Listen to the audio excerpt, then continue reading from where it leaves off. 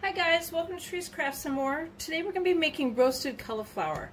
So I have a 13 by 9 baking dish and I'm going to set that aside.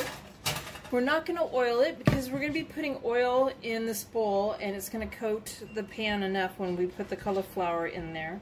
So I added 1/4 of a cup of olive oil to this bowl. 1 clove of crushed garlic.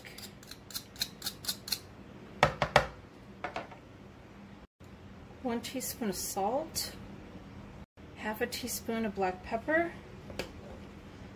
1/8 teaspoon of paprika, 1/2 teaspoon of Italian seasoning.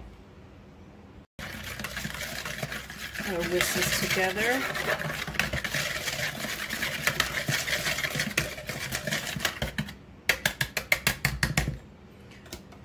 Now I have 1 head of cauliflower that I have washed and dried and broken up into florets, and I'm going to go ahead and I'm going to just add this into there, and I'm going to toss it to coat it fully.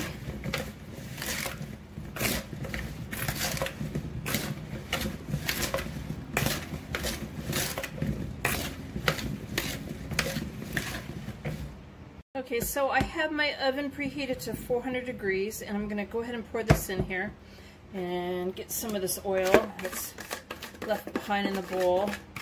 I'm going to roast this in the oven for 30 minutes, and after 15 minutes of roasting I'm going to check on it and toss it around a little bit, stir it around, and then continue roasting it for another 15 minutes.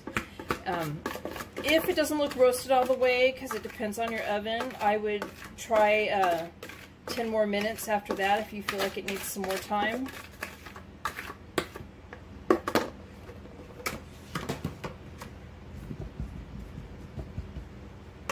Alright, so I'm going to go ahead and put this in the oven for 15 minutes to stir it and then do another 15. There's my roasted cauliflower. Please give my video a thumbs up and subscribe to my channel. And thank you guys for watching. Bye!